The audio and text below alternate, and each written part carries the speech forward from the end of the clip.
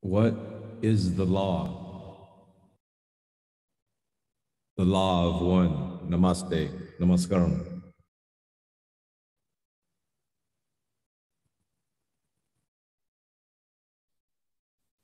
Now let us discuss the Montauk tribe. Chapter 7. It is now appropriate in our investigation to ask the following question. Exactly who was this tribe that was declared extinct, and what was their heritage? According to a book by Vern Dyson titled Heather Flower and Other Indian Stories of Long Island, the Indian population of Long Island was about 5,000 when white settlers began arriving in the 1600s. Different sources indicate there were originally 13 main tribes. Each group had its own sachem, that is, chief, who presided at tribal meetings and served as judge and executive officer. It is an undisputed historical fact that the royal or ruling tribe were the Montauks. Some accounts even suggest that the domain of the Montauks even extended far beyond Long Island. As the white man began to arrive, the sachem of the Montauks was Mongatsitsi or Long Night. He had 4 sons, Hogatakut, Wyandanch, Noediona, and Momowets. They ruled the Hogatak Indians, the Montauks, the Shinekaks, and the Kortshags, respectively. These chiefs formed a powerful and famous organization known as the Four Federated Brothers. They were the famous sons of a famous father. It can clearly be seen from this information that all of these tribes were indeed Montauk Indians. The courts have considered them all separately in what could be considered an apparent attempt to denigrate the good name of the Montauks. Wyandanch inherited his father's role and became the most famous of all the Indians. He was known as the wise speaker. According to Dyson, Wyandanch selected Montauk as his royal headquarters. He also stated that the word Montauk means fortified place.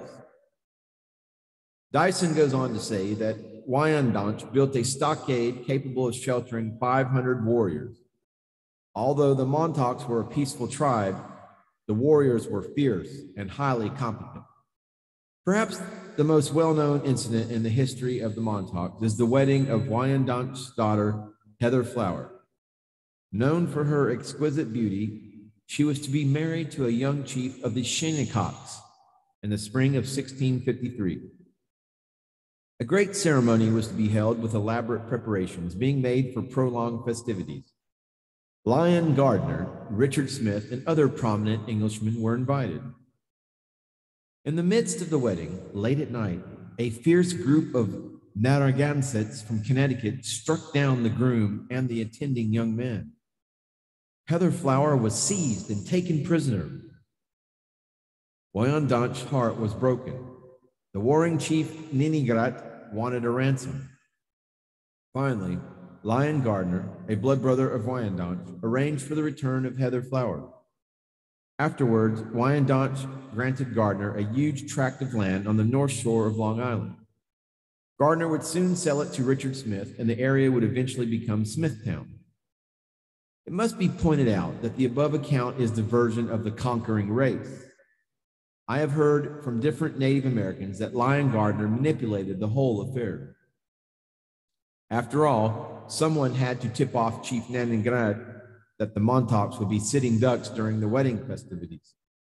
Whichever account is correct, Lyon Gardner had great influence over the Indians, and this legacy carried on to his descendants. The Montauks seem to have eroded amongst the warm friendship of the politically influential Gardners. Later in the book, Dyson quotes a passage from Chronicles of East Hampton by David Gardner, which refers to the Montauk tribe as being reduced to a beggarly number of some 10 or 15 drunken and degraded beings. This passage was written in the 1850s when the Montauk Indians started to be moved out by Benson. As the statement is also false, it casts further doubt on the Gardners being friends of the Montauks at all. There was obviously another side to recorded history, and it was with this in mind that I approached the recognized tribal leader of the Montauks, Robert Cooper, or Bob, as he is generally known.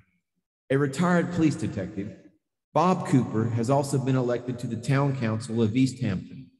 Montauk is within the political confines of the town of East Hampton. I made it very clear from the beginning that I would not be asking him to accept the Montauk story or to get involved in the investigation. My intention with him would simply be to learn more about the Montauk tribe and to help them find the means with which to restore the rights to their ancient heritage. Bob had not heard of the Montauk books, but thought the story was interesting. As a policeman, he used to chase kids out of the bunkers years earlier and said that the underground seemed to go on endlessly. I was also struck by Bob Cooper's appearance. Although he is dark-skinned, he does not look like what would be termed an African American. His features would coincide with an Atlantean, based upon the legends of some of the various races of Atlantis, or Polynesian appearance.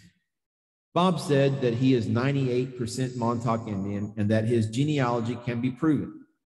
The Pharoahs are his ancestors, and his great-grandmother was the last queen of the Montauks. Her name was Edith Banks Cooper, and he remembered her speaking of constant threats and demoralization concerning the Montauks and their land.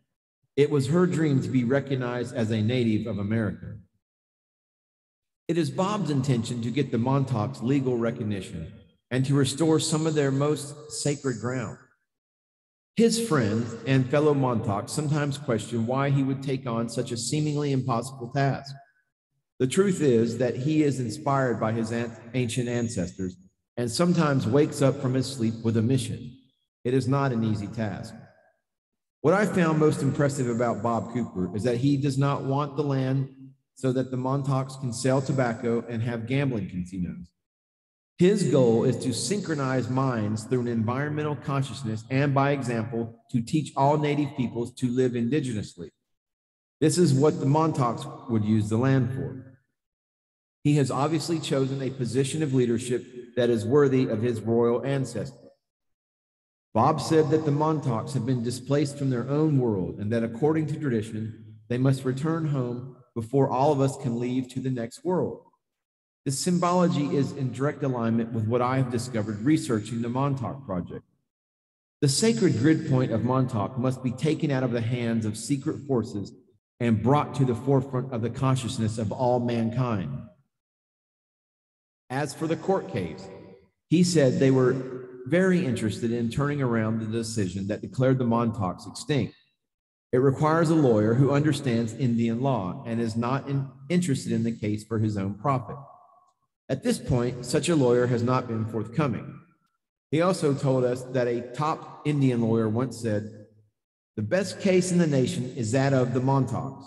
Unfortunately, this lawyer has not been able to take the case on for personal reasons. If anyone is interested in contributing to this cause, they can write to the Friends of the Pharoahs, care of Bob Cooper, P.O. Box 126, East Hampton, New York, 11937-0126. Perhaps the most intriguing thing I learned from talking to Bob Cooper is the Non-Intercourse Act of 1793. This legislation was passed early in American history and stated that any land that was owned by the federal government upon being dispossessed reverts back to the original owners. This makes the entire question of who owns Camp Hero much more complicated. If the government were at any point to give up ownership of the land, it should revert to the Montauk tribe. Unfortunately, the Montauks have been declared extinct by the New York State Supreme Court. If this case were ever overturned, the Montauks' claim to their land would be very hard to dispute. The next order of business was to search out the deed for Camp Hero and discover who actually owned the land. Below is a triangular-shaped pond situated to the northeast and just on the other side of Industrial Road from Fort Pond. At first glance, it appears to be an extension of that body of water. However, several people have reported that it is bottomless. No one disputes that it is very deep. There is an ancient legend that a member of the Montauk nation, whose reputation was ruined and life forfeited by some act of crime, fled to this location, placed his foot on a rock, and sprang forward into a valley which opened to receive him. As the earth closed behind him, a spring gushed forth from which never ceased. A permanent footprint was left on the rock, which has since been removed from the area. There were reportedly 3 such rocks at Montauk, sometimes identified as the Devil's Hoofprint. It has been speculated that the ceaseless spring became this bottomless pond. Well, folks, that is further explorations into the pyramids of Montauk. That was chapter 7. Refreshments are available. Stay tuned. We'll be journeying much further into the mystery of the pyramids of Montauk. Keep in mind, there's a lot involved. There's some very heavy-duty stuff involved in this exploration. So stay tuned and stay hydrated. Namaste. Namaskaram.